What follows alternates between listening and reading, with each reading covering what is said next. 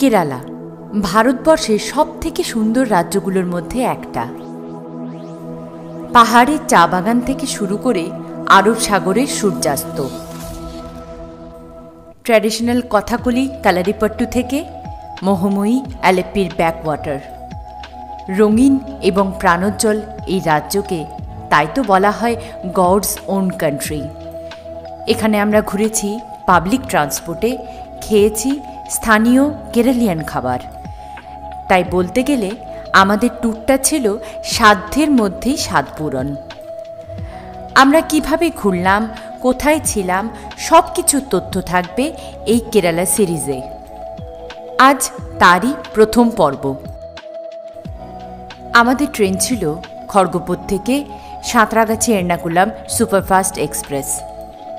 তাই সন্ধ্যের ট্রেনেই বাঁকুড়া থেকে খড়গপুর পৌঁছে গেলাম। কিন্তু তখনও জানতাম না আমাদের জন্য খড়গপুর স্টেশনে কি অপেক্ষা করছে।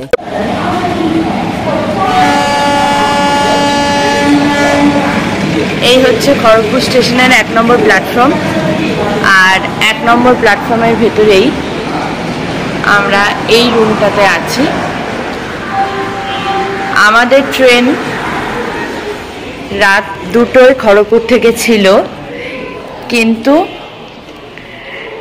বিজয়নগরমের কাছে একটা অ্যাক্সিডেন্ট হওয়ার জন্য প্রত্যেকটা ট্রেন রিশিডিউল হয় এবং এখন বাজে সকাল 5টা 15। এতক্ষণে আমাদের ট্রেন টাইম দেখাচ্ছে মোটামুটি 5টা 50 নাগাদ খড়গপুর পৌঁছাচ্ছে, মানে মোটামুটি 4 ঘন্টা লেটে। আমাদের সমস্ত প্ল্যান প্রোগ্রাম একটু এদিক ওদিক হবে, কিন্তু যাই হোক, হোপ ফর দ্য বেস্ট। মোটামুটি সকাল 6টা নাগাদ ট্রেনে চাপলাম। 4 ঘন্টার লেটটা দেখতে দেখতে 6 ঘন্টা 8 ঘন্টা করে 10 ঘন্টা লেটে পৌঁছাচ্ছে। ট্রেন যত লেটে চলছে, প্যান্ট্রির খাবারও তত ভয়ানক হয়ে উঠছে।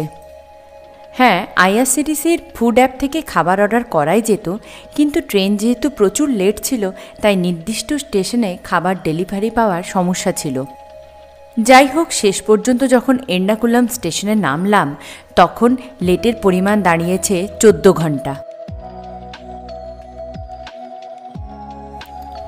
এর্নাকুলাম স্টেশন থেকে ফোর্ট কোচির দূরত্ব 12 কিলোমিটার মতো।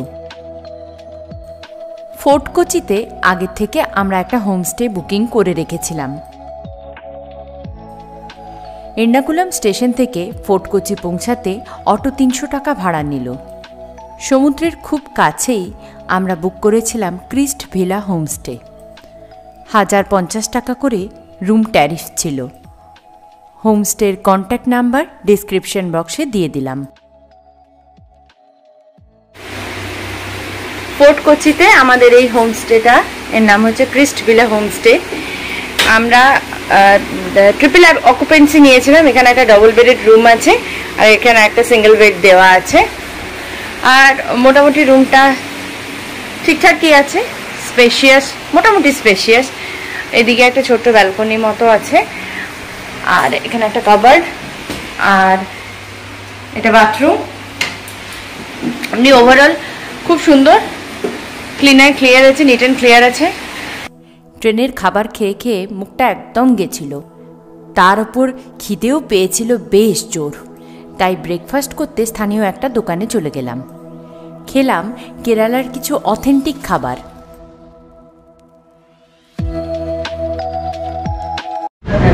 এটা হচ্ছে পুট্টু, এটি চাউমিনের মতো, তাই এটা ইডিয়াপ্পাম, সাবারা বাড়া, কাতলা কারি। চলো নাও খাওয়া। খাওয়া দাওয়ার পর একটা অটোতে করে বেরিয়ে পড়েছিলাম ফোর্ট কোচি ঘুরতে। প্রথমেই গেলাম সেন্ট ফ্রান্সিস চার্চ। ভারতবর্ষের সবথেকে পুরনো ইউরোপিয়ান চার্চগুলোর মধ্যে এটি একটি। এই চার্চ প্রতিষ্ঠিত হয় 1600 শতাব্দীর প্রথম দিকে। একসময় এই চার্চেই ছিল ভাস্কো দা গামার টম্ব। পরবর্তী গন্তব্য ডাচ সিমেট্রি।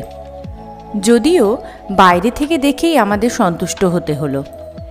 রাতের অন্ধকারে এখানে কিছু অসামাজিক কার্যকলাপ হয়, তাই সরকার থেকে এই সিমেট্রি বন্ধ করে দেওয়া হয়েছে।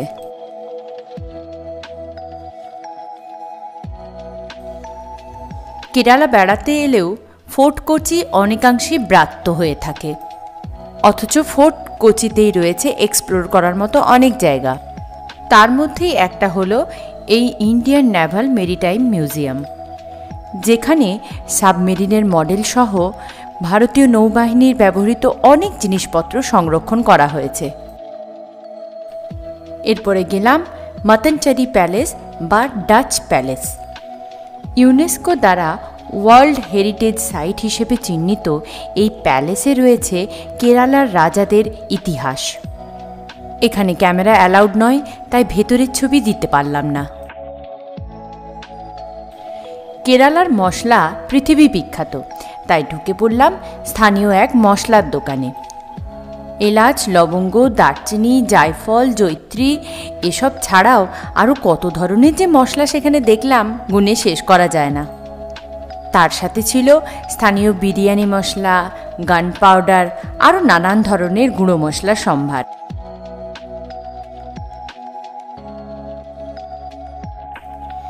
এবার গেলাম জিউ টাউনে।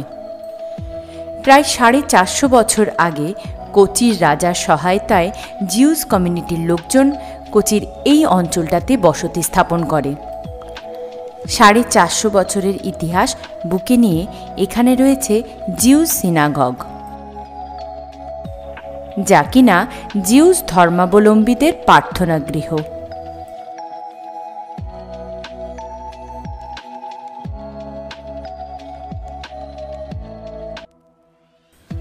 পুরো জিউ টাউন জুড়ে রয়েছে অসংখ্য দোকানপাট।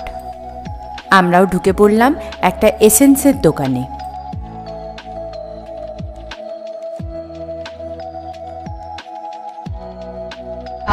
Keep on boiling.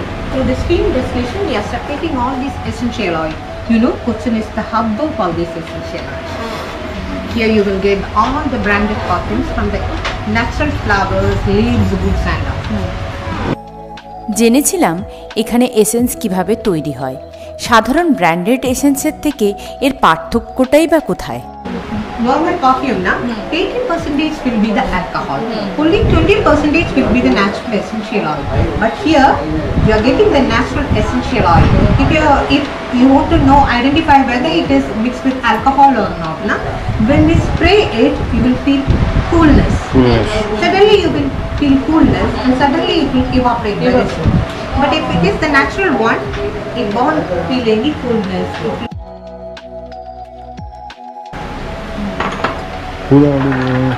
Rub it nicely and take a long breath of coffee.